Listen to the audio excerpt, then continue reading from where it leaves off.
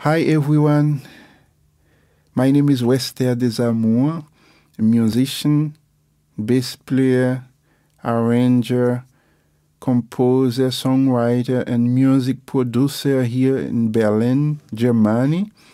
And today I'd like to share with you a simple exercise to help you improve your tapping playing.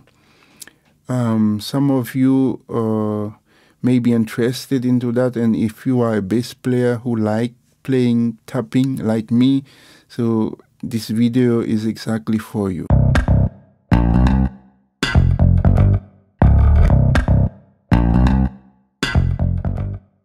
Now, the idea is you try to play a C major scale with your left hand only. C major scale, it could be any scale, but I want to start with C major for now, okay? So you play C major scale with just your left hand.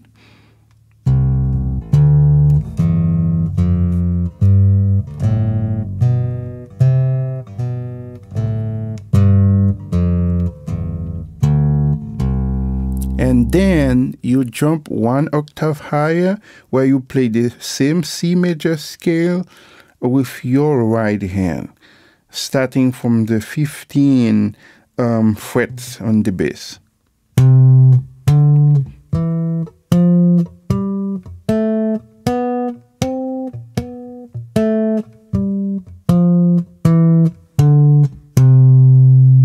Okay, you may probably know how to play C major scale, but I want to explain quickly how I do it.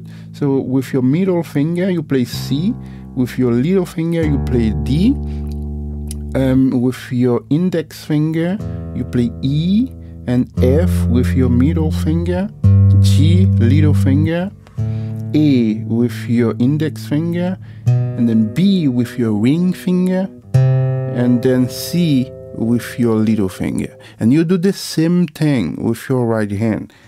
So here, middle finger on C, little finger play the D, E with your index finger, F, middle finger, little finger, G, A, index finger, ring finger, play the B, and then C.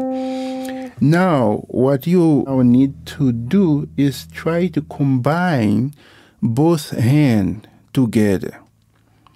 Okay, this is where it starts to be very interesting. Okay.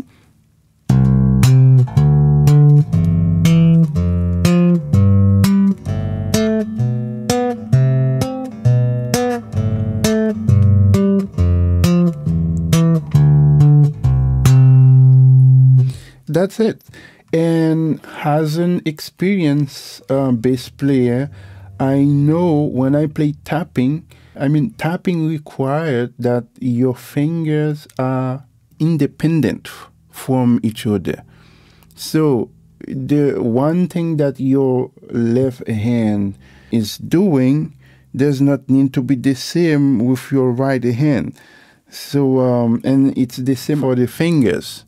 So this is the reason why it's really important when you are playing tapping to start with the basic and try to help your finger to play independently.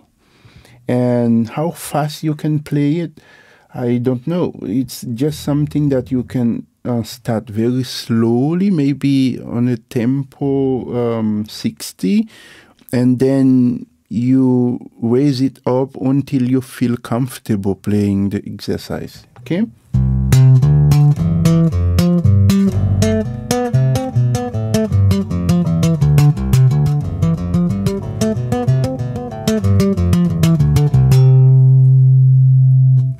Yeah, I think that's all for now. I think I'm going to keep posting some interesting video.